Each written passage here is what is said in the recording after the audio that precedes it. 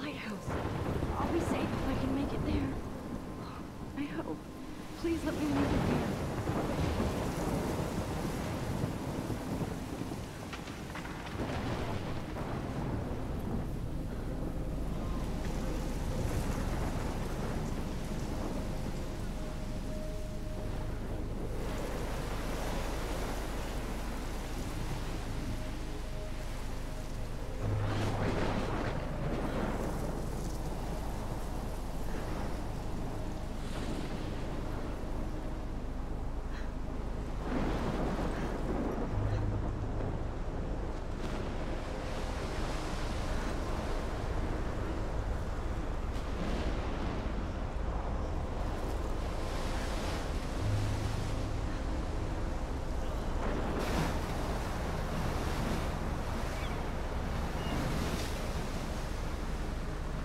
Holy shit.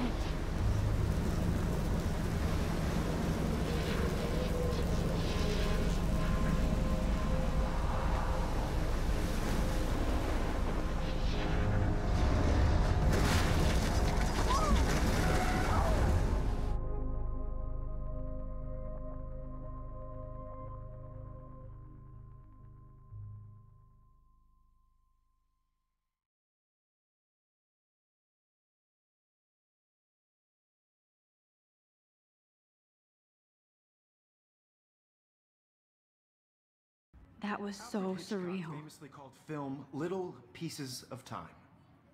But he could be talking about photography, as he likely was. Okay, I'm in class. Everything's cool. I am okay. From light to shadow. From color to chiaroscuro.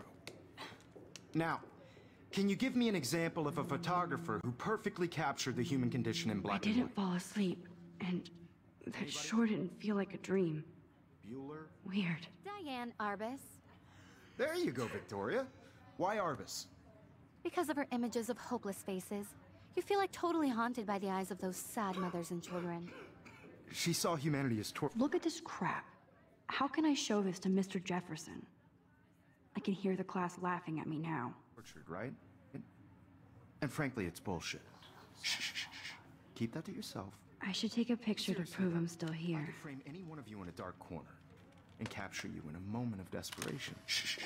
I believe Max has taken what you kids call a selfie. A dumb word for a wonderful photographic tradition.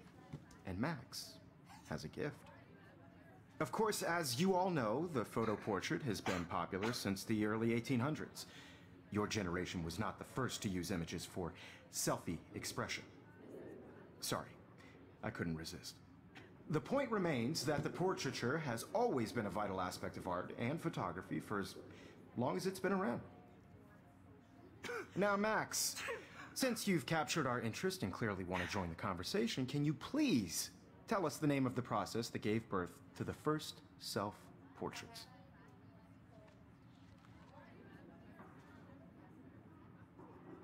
You're asking me? Let me think. You either know this or not, Max. Is there anybody here who knows their stuff?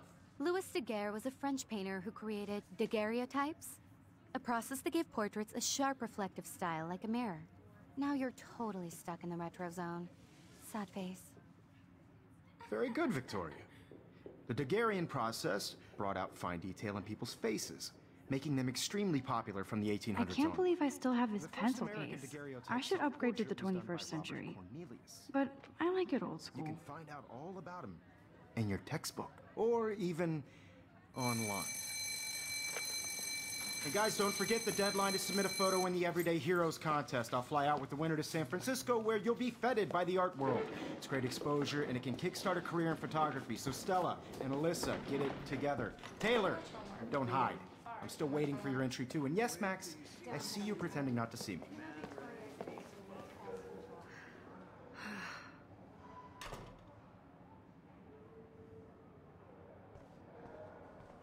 Yes, Victoria. Victoria doesn't waste a second. Kiss. I see you, Max Caulfield.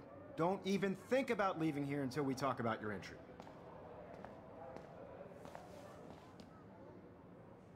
I'd never let one of photography's future stars avoid handing in her picture.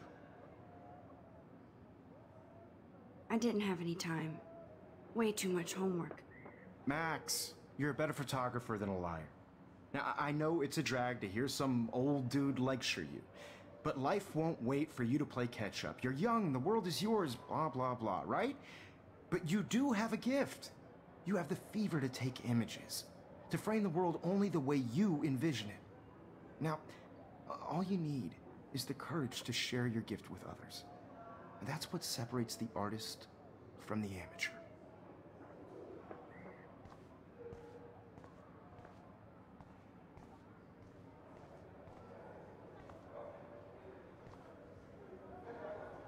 You didn't tell me how cute I looked yet. I was about to. They're just getting You your always Welcome to the look real world. just cute. hot. Then I might send you a special picture. I'm not paying $150 for Because Max wants everybody to see how hip she is. She plays it so sharp. I need a serious timeout in the bathroom. Splash water on my face and make sure I don't look like a total loser. I hate that class. It's so fucking boring. She's so fucking shy. She takes selfies with a giant